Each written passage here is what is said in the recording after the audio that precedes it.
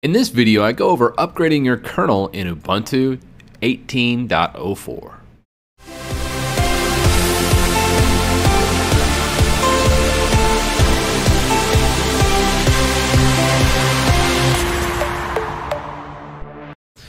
So as a disclaimer, upgrading your kernel manually in any distribution is not highly recommended unless you have a specific purpose of doing so.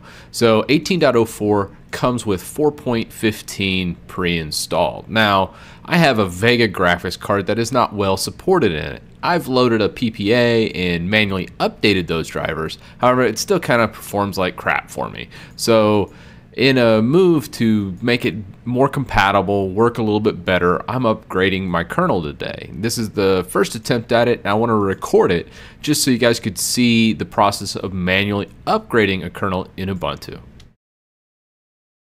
Okay, let's start out by going to the actual kernel repository that Ubuntu has. Now, we're not manually building the kernels today. We're using the packages that Canonical at ubuntu.com supplies us. So nothing too crazy here. I'm going ahead and leaving the main link in the description below.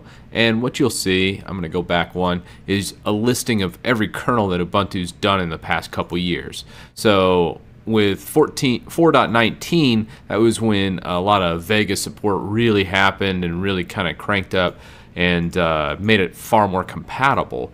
But, you know, if you look back here, when 18.04 was released, it was running on 4.15. And if you look, the 4.15 was back in February of 2018. But there's been a lot of updates and a lot of advancements just between now and then.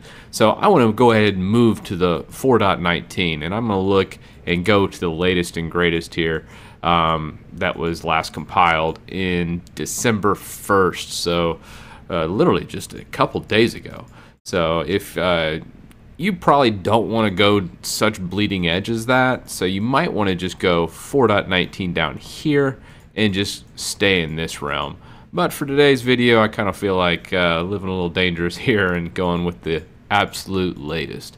So we're going to go 4.19.6, and we first need to pick out our packages. So if you look here, I'm running a 64-bit system, and you probably are too. ARM and PPC and all these other ones here, you know, probably can safely ignore. Probably more than 90% of you out there are running a 64-bit kernel. So what we need is this guy right here, the -all Debian.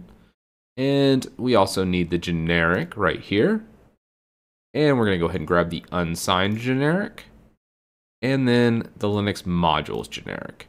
Now notice I skipped over all the low latencies. From everything I've read and gathered from white papers and internet articles, most people don't use low latency, and pretty much everybody sticks with generic. So I'm not going to rock the boat on that today. So now that we have all these downloaded, we're going to go ahead and upgrade our kernel in the terminal.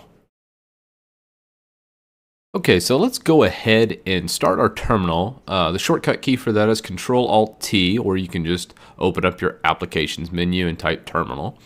From here, it'll launch into here, and we first want to check to make sure what kernel we're running. So uname-sr, and you'll see that we're running 4.15, so base kernel that comes with Ubuntu 18.04. So go to your downloads folder, or a separate folder if you put it in there. And I always do a long listing first, just to make sure all my packages are what I downloaded. And I make sure that also I didn't do like a misclick and have another one. If you're using your downloads folder, be very careful when running this command, because if you have any old packages in here, it will install those as well. So you don't want to do a double install. However, looking at this, all our packages are here, and we can proceed with our install. So we're going to go sudo dpkg -i *db. And from here, it's going to go ahead and install these modules.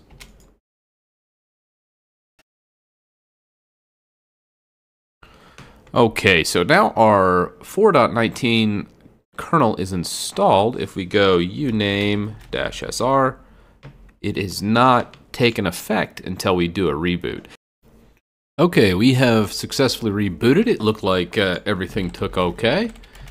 And if we look, we are now on 4.19.6. So I have successfully upgraded the kernel and everything seems to be running okay. So I'm curious to see what happens from now as far as if it fixed my stuttering issue I was having with my video, if I have any performance. So I may go ahead and push out another update after this, but this video was mainly just over going ahead and getting that kernel updated, because many of you out there, I know if you have a brand new laptop and they release Wi-Fi drivers, a lot of times they bake those directly into the kernel driver, or let's say you have a video card like mine that just now got support in like 4.19, you probably want to go ahead and push out an update with your kernel without actually reinstalling an entire distribution on here and upgrading it to like 18.10 or something like that. You probably don't want to do that. And this was a pretty simplistic process, I thought. And overall, I'd highly recommend it, actually, because it didn't look like there's any danger, because if this failed, you can always go to advanced options and boot into your old kernel before this happens. So, I mean, hey, if you're having any kind of hardware issue, I highly recommend just going ahead and manually updating the kernel. I did read online that, hey, if you're on Linux Mint, since Linux Mint is heavily based off of the Ubuntu kernel, you also would pull from the same repository and update your system. But that's it for today, guys.